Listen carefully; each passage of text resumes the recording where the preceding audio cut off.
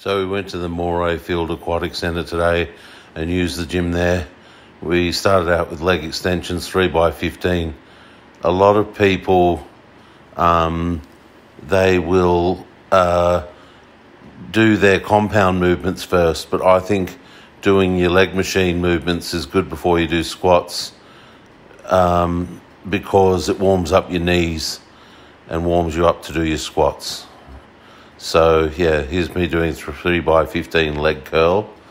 Leg curl machine feels pretty good, and the gym wasn't overly hot today. It was still hot enough, but they had fans and air conditioning on. It was only 22 outside anyway. So yeah, here I'm squatting. Still just doing free squats. I think I probably could have put a bar and started adding some weight today. I'm starting to sort of feel that changes are happening in my body where I can start doing a little bit more. So yeah, 3x15 free squats. And then I think next we do, calf raises. You don't always need to use a calf raise block. We couldn't find a raised situation today.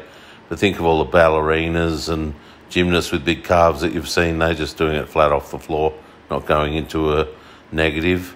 And then I thought, right, we should need to do some upper body because we've only trained once this week.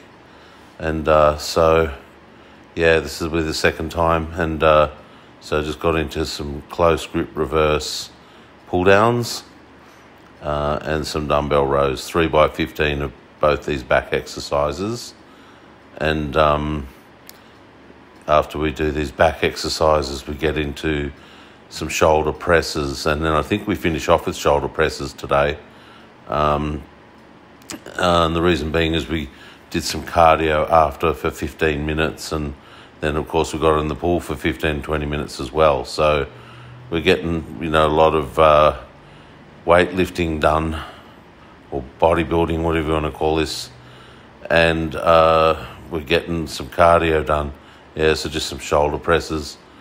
I'm finding it a little bit more comfortable not having the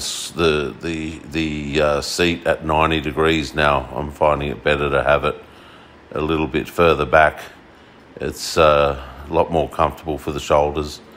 All right, so here I am on the True Fitness cycle, and here we are in the pool about to jump in. Oh boy, was it a relief to get in the water.